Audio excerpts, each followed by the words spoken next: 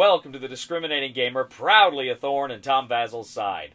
So I am by profession a historian. I teach college history, and I gotta tell you, I love historical board games, and I like to recommend historical board games to my students. One of the things I find, however, is that a lot of my students don't really care for war games. You know, some people like war games, some people don't, and they don't have the broad appeal that some of these other games do. But there are a lot of great historical board games that are not war games. I think my favorite, and everybody else's, if you go by Board Game Geek, is Twilight Struggle. Now, some people claim it's a war game. I really don't. I think it's a great historical simulation of that, 40-some-odd year conflict between the Soviet Union and the United States and their satellites. Another non-war game that has a strong history theme is Origins of World War II. Now, I talked about this here on Board Game Breakfast a while back. It's a great game that has a ton of history, but it's not really a war game, and I love it. I think it's great.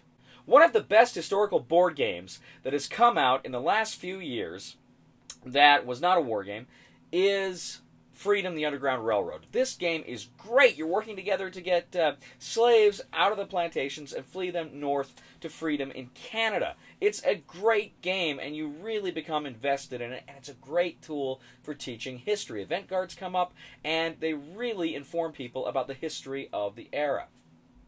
But I want to know more. I want to recommend more great games to students that have a strong historical theme, but again, are not necessarily war games.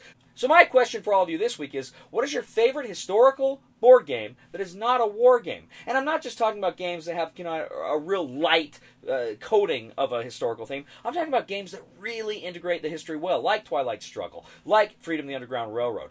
I'd really like to hear some of your answers so I can recommend some of these to my students. So thank you very much. This is the Discriminating Gamer. Adios.